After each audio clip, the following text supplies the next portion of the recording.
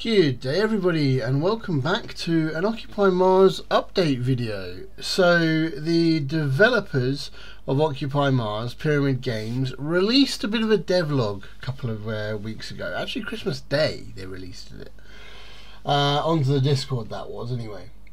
And effectively there's going to be a nuclear update coming. Don't know when though, at the moment that hasn't dropped the date wise, but that update will give us the ability to have kilo power nuclear power stations effectively.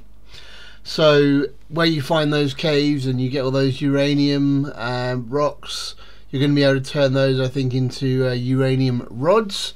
Now the reason why I say that is because there is in their YouTube short video as well nuclear centrifuges or uranium rod centrifuges. The reason why I'm also sort of thinking that is they announced a few other bits with it. So there's also going to be the capability for supply drops from the ERA randomly generating in your area. So you'll get a notification of that on your radar. You'll have to go and pick that up, which would be great. I wonder what the hell is going to be in those. And then you're also going to have the capability for automated miners. Now in the devlog there is descriptions saying that you're able to have small and big miners, both designed to facilitate the mining process by retrieving the resources straight from the underground sources. So no longer mining the rocks on top of the surface, but being able to do them underground now as well. Now there is a bit of a caveat here.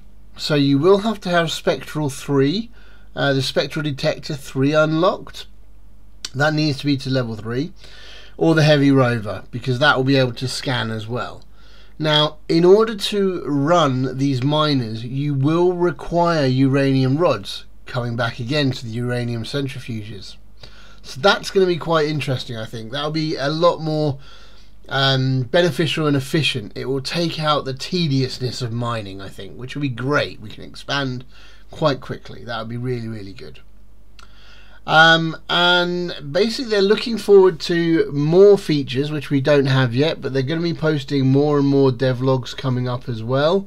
I am on their Discord, so as soon as we get any more news on when the uranium patch will be dropping, I will let you guys know, and I will be obviously taking part in it, because I can't go any further with any of the tech tree at the moment, and power generation is a thing that I struggle with, so I'm really looking forward to the kilo power. Tell me guys, are you looking forward to the new update? Are you still playing Occupy Mars? Let me know in the comments down below what it is that you're enjoying about this game. And until the next one guys, have a good day.